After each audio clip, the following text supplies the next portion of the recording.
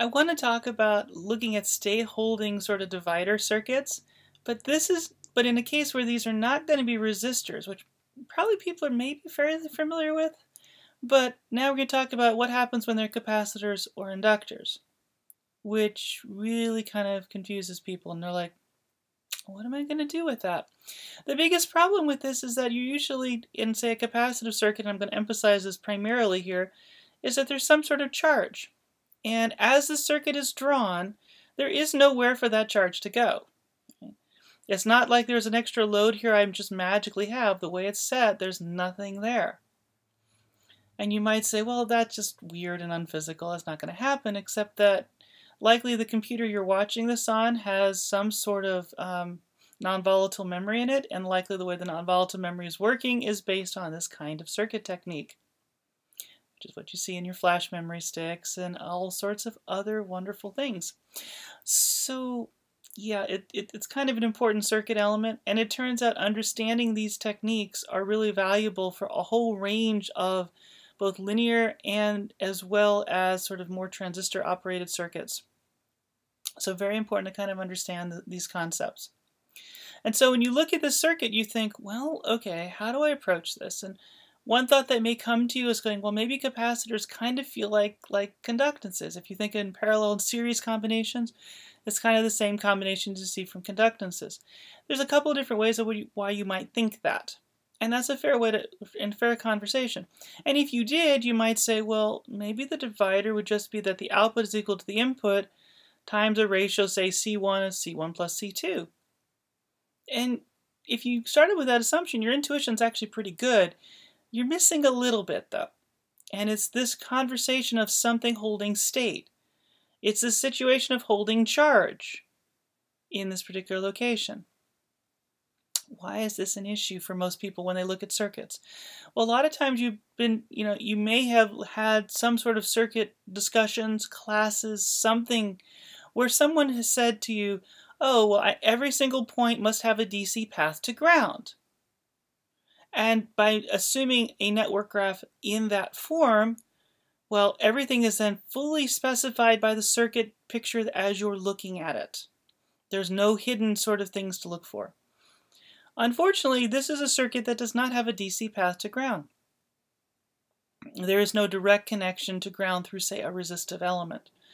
In which case, there is a charge that's sitting there, and that charge is not specified by the circuit elements. And this is what often becomes very disturbing for certain individuals, depending on where and what kind of circuit history and background you're coming from.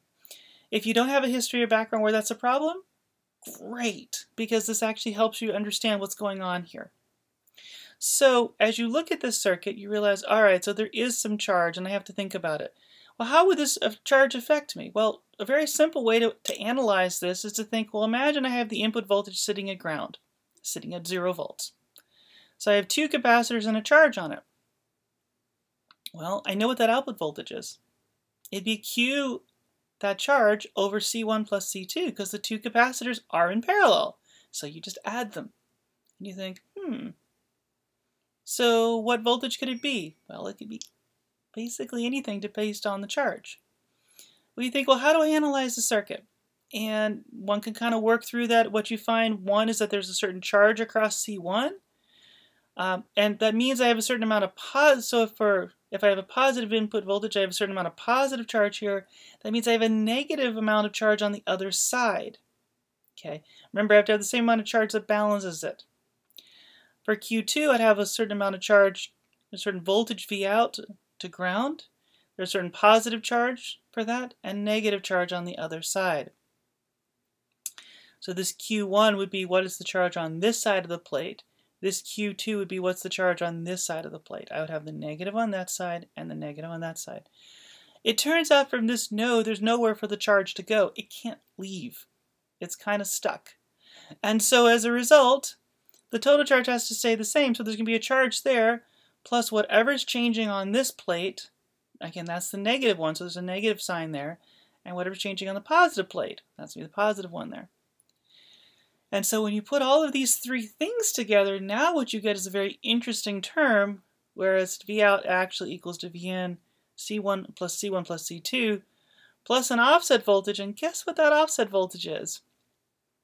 It's Q over C1 plus C2. How could you verify that to yourself? We'll set Vn equal to 0. So all of the intuition makes sense, but now we have to think about what do we do with the state holding variable. By the way, I can do a similar sort of thing for inductors. It's a little less used, but it certainly is, it's relevant. And again, this looks like now a current divider instead of a voltage divider. And so I would imagine the L1 over L1 plus L2 because that's very typical, but then there's going to be some offset current because of what's being stored, what previous current was being stored in the inductor. And we know that inductors are sort of magnetic flux storage, current, and therefore current storage devices. So these are the kind of things we see. And again, it's really important to see this because even in very simple things like looking at the transient behavior of circuits, these, they may be short term, these things are important because over some time scale, these are exactly the circuits you see. And what you find is that there are circuits you can build that look exactly like this, even at a level which is, at long over the age of the use that you're going to use them for.